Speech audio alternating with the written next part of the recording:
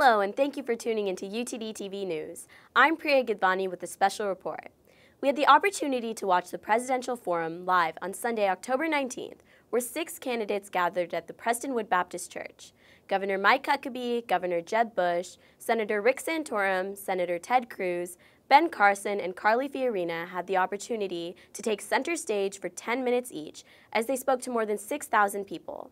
After their speeches, they had another 10 minutes to answer questions posed by Pastor Jack Graham. Determined to make her cause known, Carly Fiorina opened the forum. This election is also about the character of our nation. Throughout the forum, candidates expanded on this idea, talking about the different ways in which we can build the character of the nation. I believe the most vulnerable in our society ought to be in the front of the line, not in the back of the line. Governor Huckabee agreed with the importance of family.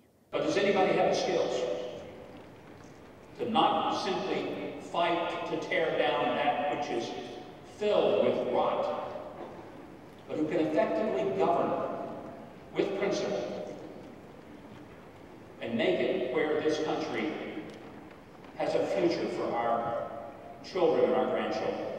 Senator Cruz, however, did not agree with the election's main focus. I believe 2016 is going to be a religious election. Throughout the forum, the candidates gave us an insight into how religion followed them through their candidacy. People were asking me the question, they asked, what are you still doing in the race? I said, you know what? I'm just following the path. Pastor Graham asked each candidate after their Q&A, how can we pray for you? Some candidates addressed their families, others asked for strength of character. Knowledge is important, but wisdom is by far the most important thing.